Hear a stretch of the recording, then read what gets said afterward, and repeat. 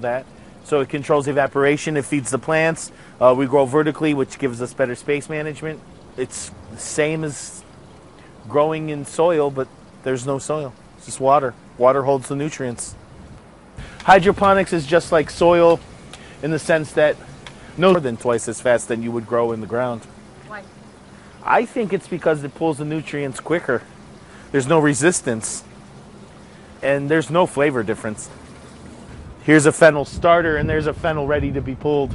You see the bulbs? See the water just tripped on?